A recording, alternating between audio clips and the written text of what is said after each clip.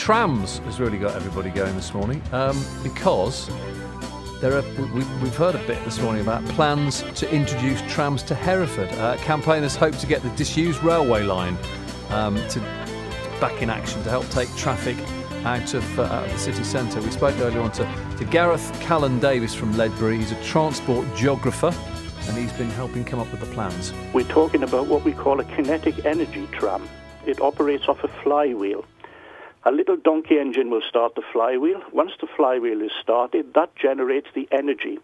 Therefore, you don't need any overhead electricity.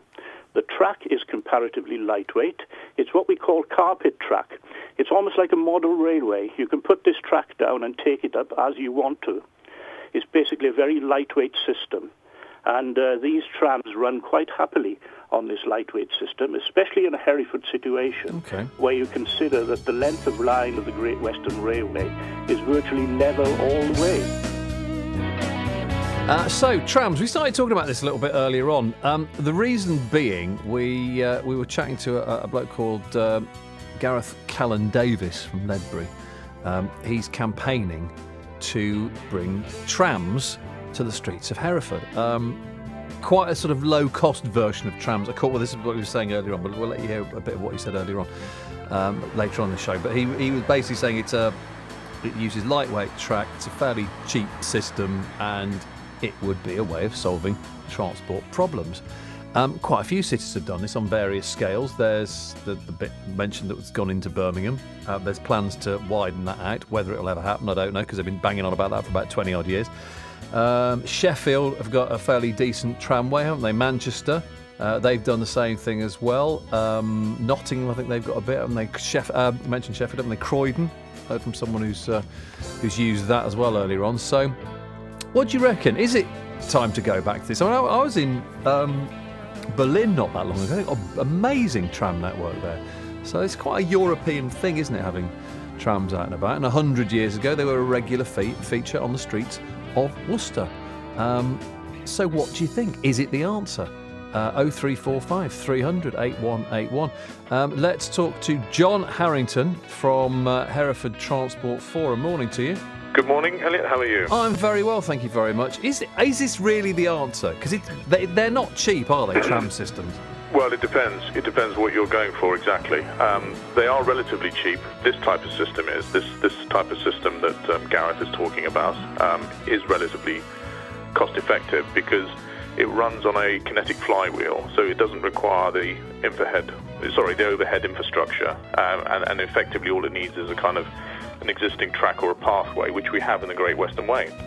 So yes, I think it is a solution. It's part of a solution. That's the point. It's one of a very good number of options that we should be applying to sort out traffic out in Hereford, instead of simply trying to build, a bypass, which is probably 10 years away before we get another bridge.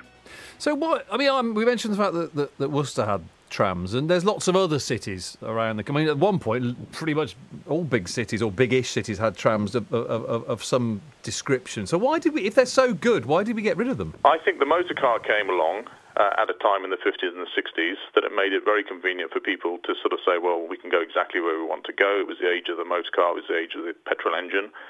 So a lot of things were done away with in a way that a lot of our railway tracks were done away with beaching reports and all sorts of other things. But it doesn't mean it was a bad idea then.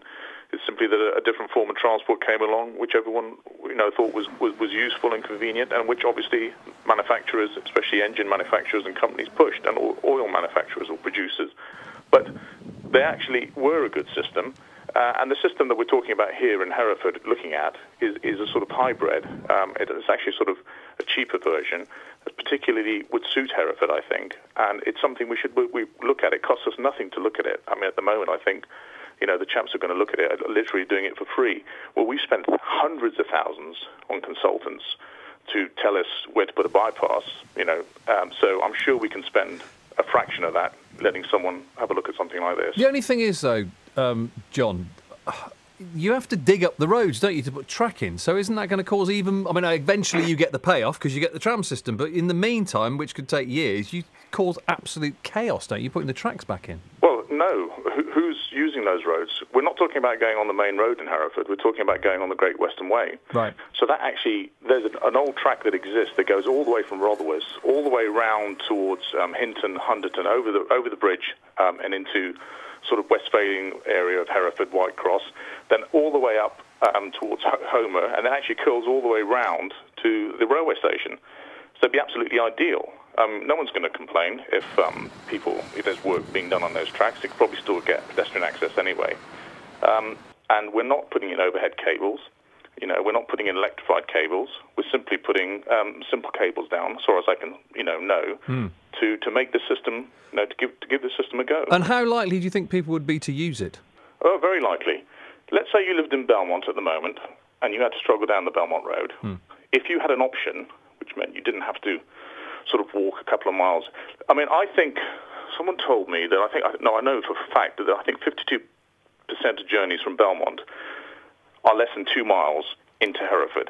So basically, all those people, if they could have a better option of not getting wet or not risking their lives on the current system of using a bike down the middle of the road, if they could jump on a tram and go across the bridge at Hunderton and get all the way up into either central Hereford or up into Homer, up into the industrial estates there, they'd use them. I'm sure they would. And we could make it cost effective. You know, I know that the City Council is keen on this idea. Well, the City Council is not the council that controls Herefordshire, but it is a parish council, but it is interested in this idea. I know the Mayor of Hereford's very interested, Jim Kenyon. I know the main opposition party, It's Our County, they fully support looking at it. And the important thing, I think, Elliot, is to say, let's have a look at it. Let's have a proper look at it. Let's spend a fraction of the amount of money we're spending trying to push a road agenda. Let's do that to look at other options. Hereford's at a point now where we have to act like a sensible little city. And if you go anywhere else in the world, as you just said, Berlin, if you go up to Manchester, they've all come up with little systems to work for their cities, and we've got to look at options. And I think this could work. Well, listen, we'll watch this with interest. John, really good to speak to you. Thank you very much. John Harrington from Hereford Transport Forum.